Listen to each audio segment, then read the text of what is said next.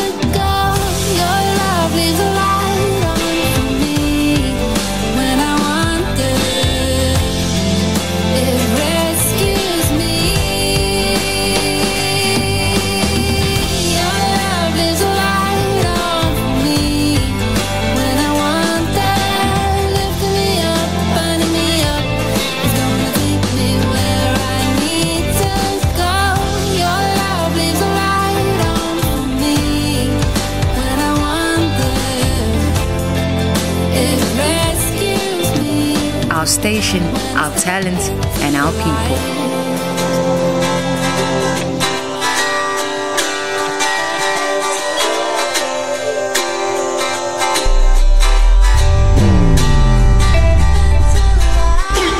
Radio Easterriver, onze stasie, onze talent, onze mense. WhatsApp ons by 064 536 9095. Talk to us, die ding ruk hier.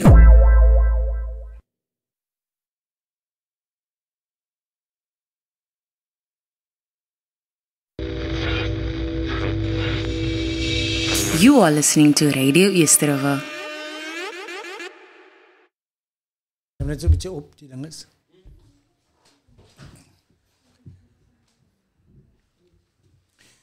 Good morning, everyone. This is Wilfred Cilliers coming to you live from Radio Easterriver in our program, a broadcast called Our Faith is Our Victory. The Bible says in the book of Psalms, in Psalms, the scripture is clear that God's name, the Hebrew meaning of God's name, is in one instance, there's 7 different meanings of God's name in the original Hebrew language. He is Jehovah Rapha, He is the Lord our healer, He is Jehovah Tsidkenu, He is our righteousness, He is Jehovah Makedesh, He is our Jehovah our sanctifier, He is Jehovah Jireh, He is our provider, He is El Elyon, He is the Most High God. And so we have different meanings and different names for the meaning of God. And in Psalms, David calls Him Jehovah the Good.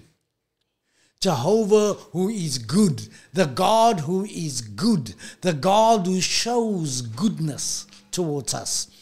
So God is a good God. God's goodness and His mercies, David says in Psalms 23, will remain forever and ever and ever. He will never change. He cannot change. He says in the book of Hebrews, He's yesterday, today, and forever the same. And in the book of Genesis, the Bible says that God created the heavens and the earth, and He saw it was good. And God created the animal kingdom, and He saw that it was good. And God created the vegetation kingdom, and God saw that it was good. And God created the sea and everything under the sea, and He saw that it was good. And He created man, and God saw that it was good. But notice, God created everything good and perfect first, and then He created man. God created man in a way where He provided everything for mankind. Everything that you and I would ever need has already been provided. When God said, "Light be," okay, that's what it means in the original Hebrew. I know how King James Bible says, and God said, let us make man in our image. But before that, He said, let us create the heavens and the earth. But in the original Hebrew, He commanded the earth and matter to be. He said, light be, and light was. He said, man be, and man was. He literally spoke everything that exists into existence. So God created everything, and He made everything ready and perfect, and then He created man. He first provided for you and I, and then He created us. And He created us perfect. He created us in His image and in His likeness. Notice, man is a spirit. He possesses a soul, and he lives in a physical body. You and I are created in the image and likeness of God. God is not a man. God is spirit. And when He created you and I, He created us spirit beings. The Bible says that He created man another speaking spirit. I know how King James Bible says He created man a living soul, but the New Living Translation says He created man another speaking spirit. Just like He is a speaking spirit, He created you and I in His image and in His likeness, and we are created as another speaking spirit made in the image and likeness of God. But notice what happened when Adam committed high treason in the Garden of Eden. When Adam rebelled against God, man lost his glory. Man lost his glory, and man was separated from God. God came into the Garden of Eden, and Adam and Eve was hiding from God, and they covered themselves up with fig leaves, the Bible says. Why did they cover themselves up? Because the glory coat that they possessed was removed. They removed, by rebelling against God, they removed the glory coat, and man separated from God, and man lost his glory. And as a result, sin came into the world because of Adam and Eve's trespasses. But God created mankind, man. the existence of man, when man was originally created, was in the image and in the likeness of God. And just as Adam and Eve sinned in the beginning, just as they committed sin, and because of their sins, because of their trespasses, you and I were born into sin. You see, all we needed to do to be sinners was to be born. You and I didn't do anything wrong when we came into this earth, but we came into this life, into existence, into the earth as sinners because of Adam and Eve's trespass. You and I did nothing to sin or to be called sinners. We did no sin. We committed no sin in order to inherit the identity as sinners, of sinners. All we needed to do was to be born, because our inheritance was to be born as sinners because of Adam and Eve's trespasses. Well, likewise, the book of Romans 5 verse 17 says, just as by one man's trespass many were made sinners, by Adam's trespass, likewise by one man's obedience many were made righteous. So, just like we didn't do anything to be sinners, we didn't do anything to be righteous. Jesus Christ came and He paid the price, and He took upon Him the sins of all of mankind that existed before He came, and all of mankind that existed when He walked the earth, and all of mankind that would ever come. He even took their sins upon Him. Jesus paid the price for our past sins, for our present sins, and for all of our future sins. Somebody say, no, that can't be. How could Jesus pay the price for our future sins? Well, before you were born, your sins, the price for your sins was paid already. So Jesus Christ paid more than 2,000 years ago for your future sins, and for all of mankind's past sins, for all of mankind's future sins, and for the present sins of those who walked the earth when He was walking the earth at the time when He came to the earth as a man. So all we needed to do to be righteous, to have right standing with God, was to be born again, was to be born of the Spirit. You see, all we needed to do to be sinners was to be born, was to come into the earth, was to come out of your mother's womb, and you were a sinner because of Adam's transgressions, because of Adam's disobedience. Likewise, because of Jesus' obedience, we were reborn as the righteousness of God. All you had to do was to say yes to Jesus. All you had to do was to say, yes, I receive the gift of righteousness. Yes, I receive what you've done for me on the cross. Can you see why it's so crucial to understand what Jesus did for us? Can you see why we are called Christians? Jesus, our Savior, came and He paid the price, and He made us right with God. He gave us right standing with God. All we need to do to have right standing with God, to have rights with God, to be right with God, that's what right standing means, was to be born again, was to say yes to Jesus. You don't have to wear a special coat. You don't have to wear a suit on a Sunday. You don't have to keep the demands of the law. All you need to do is to say, yes, Jesus, I believe what you did for me. I believe that you're a Savior. I believe that you took my sins upon you. I believe that you're the Messiah. I believe that you're God's only begotten Son, and you came for this very reason, to save those who are lost. He came to seek and to save those who are lost, the Scripture says. So our part is to believe.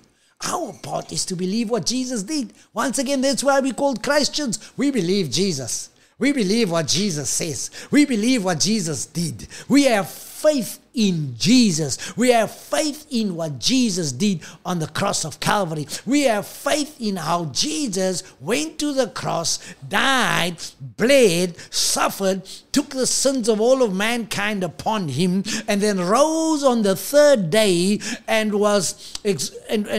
went up into heaven and sat down at the right hand of the Father until he's made his enemies his footstool. He is sitting at the right hand of the Father, and he has done everything that is required for you and I to be saved, for you and I to live a victorious life, for you and I to be whole, for you and I to be healed, for you and I to prosper, for you and I to enjoy abundant life. He did it all. It's all a one-sided affair. It's Jesus plus nothing. It's not Jesus plus your performance. It's not Jesus plus you going on a 40-day fast. It's not Jesus plus you studying your Bible for 60 weeks consecutively. It's not Jesus plus everything you did right. It's Jesus plus nothing. Jesus was enough. What Jesus did on the cross was enough, and nothing else is required except you believing on Jesus. The key is to believe that Jesus did everything for you and I to be saved, for you and I to be whole, for you and I to be victorious. Jesus is our victory. Our victory is in Jesus. Our faith stands in Jesus. Our faith and our dependence and our reliance stands in what Jesus has accomplished for us on the cross of Calvary. He's already accomplished it. He's already done it. He's already reconciled us with the Father. He's done it already. You and I just need to believe. You and I, our part is just to believe. Oh, it sounds almost too good to be true. It sounds so one-sided. It sounds so over the top. That's exactly what it is. It's the good news that Paul spoke about. It's the over the top, almost too good to be true news about how Jesus came and declared us righteous without us having done anything to deserve it. He came and he did it all. He did it all. He was enough. Jesus is enough. What Jesus did is enough. I don't care how deep you've sunk into sin. I don't care how wayward you are. I don't care what atrocious deeds you committed. I don't care what kind of ugly things you did. The love of Jesus is all that is required to draw you in, for you to understand how much God loves you. That's the only requirement, and you accepting that He loves you. Friend, God is a good God and He loves you. He loves you. I like the scripture where He says, if you are evil, know how to give good gifts to your children, how much more would our Father in heaven give good gifts to those who ask? If you are evil, if you natural fathers, if you natural parents care about your children so much, and that you in your heart just automatically just want to be good to them, just want to see them excel, just want to see them do well, want to see them prosper, if you wish nothing bad upon them, if you are evil, if you natural man wish that upon your children, how much more would your Father in heaven give good gifts unto those who ask Him? God loves you, my friend. It paints a picture of the love of God. It paints a picture and it draws a comparison between your love as a natural person, as a natural father, as a natural parent for your kids, for your children. How much more wouldn't God, our good daddy, our Abba Father, Our daddy God, that's what the word Abba Father means. The term Abba Father means. How much more would he care and love and give good gifts to you when you ask him? God loves you, my friend. David once again wrote, in fact, it's John that said, I believe and I know the love that God has for me. You gotta get a revelation of the love of God for you. If there's one thing that Christians gotta understand, is how much God loves them. God loves you, my friend. God loves you more than any other being can love you. That's why John wrote and he said, I have known and I believe the love that God has for me. God loves you, my friend. God cares about you. He loves you so much that he gave you the best gift that heaven had. He gave you his only begotten Son. He sent him to the earth so that you and I might inherit eternal life. God gave the best gift that heaven had. And he demonstrated his love through giving. There's a saying that says you can love without giving, but you cannot give without loving. You see, giving is the chief, greatest expression of love. When it's someone's birthday, we give them a gift. When it's a special day in somebody's life, we buy them something. We give a trusted friend our time when they go through a difficult time. We spend time with someone and give them our attention when they're going through a rough time. We give to somebody when they're in need. We give groceries. We give of our finances because we love, because we have compassion, because we have sympathy. It's expressing our love. Likewise, for God so loved the world, watch this, that he gave. He expressed his love through giving. For God so loved the world that he gave. He gave, and he didn't just give any old dirty thing. He gave the best that heaven had. He gave his one and only begotten Son so that you and I should not perish, but have eternal life. God loves you, my friend. God loves you. Every time you go through a difficult circumstance, you got to remind yourself that God loves you. Every time the money doesn't show up and it looks like you're not going to make it financially, you got to remind yourself that God loves me. And because God loves me, he's going to make a way for me. Every time sicknesses attacks your body, you got to say to yourself, God loves me. This thing is going to be healed. God's going to come through for me because God loves me. You see, it's based on the love of God. My confidence is based on God's love for me. God loves me. Jesus loves me. This I know. How do I know it? For the Bible tells me so. See, it's solely based on what God says in his word. I don't have to feel it. I don't have to get good goosebumps. I don't have to see stars sparkling and shooting. No. The Bible tells me so. We learned that in Sunday school. Jesus loves me. Yes, I know, for the Bible tells me so. Yes, Jesus loves you, and he says it in his word. And the only evidence that you need that God loves you is that he says in John 3:16, for I so loved you, I so loved the world that I gave the best gift that I had. And the gift that he gave was Jesus. Jesus. Our faith is in Jesus. Our faith stands in Jesus. Our faith stands in what Jesus has already accomplished for us on the cross. Because when he hung on the cross, he exclaimed, it is finished. That word or that phrase, it is finished, in the original Greek is just one single word, tetelestai. When Jesus hung on the cross, he exclaimed, tetelestai.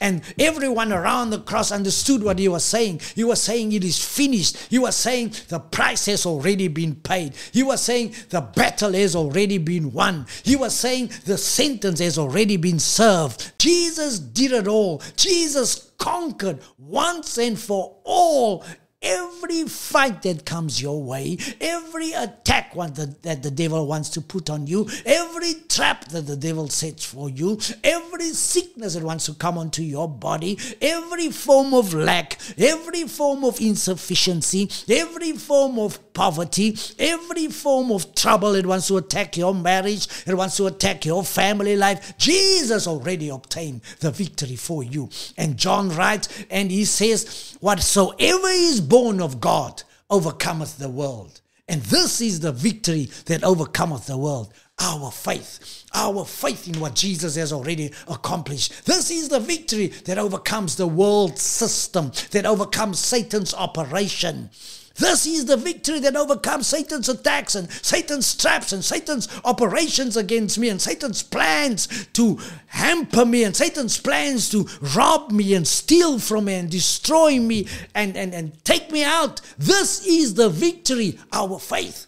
Our faith in what Jesus accomplished on the cross. Our faith in how Jesus conquered him, how Jesus whooped him, how Jesus stripped him of all power and how he handed that power over to you and I, and how he said, now you rule and you reign and you have authority and you have Satan underneath your feet as you sit with me at the right hand of the Father. I am giving you authority, and until we have made the enemy our footstool, Jesus is sitting down. He's sitting down. He's not anxious. He's not making sacrifices. He's not fighting on him anymore. The devil has been whooped. The devil has been conquered. And the victory is yours because you've been given the authority. You've been given power of attorney to use his name. And that name has been exalted above every other name, because at the name of Jesus, every knee shall bow and every tongue shall confess that Jesus is Lord. You have the authority. And that our confidence in being victorious, our confidence in living this life of victory and this life of having authority over the devil and authority over circumstances that comes our way is based on our faith in what Jesus has accomplished on the cross of Calvary. Jesus already accomplished the victory for us. Jesus already obtained the victory for us. Our part is to maintain what Jesus obtained. He obtained the victory. And in him, once you said yes to Jesus, once you've laid down your life and you surrendered your life to him, and you're now in him and he's in you, once you've done that, you can walk in victory. You can live in victory. You can walk confidently and know that the devil has been whooped and that you have the authority and you have power over the devil, and nothing shall by any means hurt you, because your faith is in Jesus and your confidence is in Jesus and your victory is in Jesus. Jesus, the King of Kings and the Lord of Lords, made us champions with him. Glory be to God. This is Wilfred Cilliers. Have a fantastic day, and remember, keep walking by faith.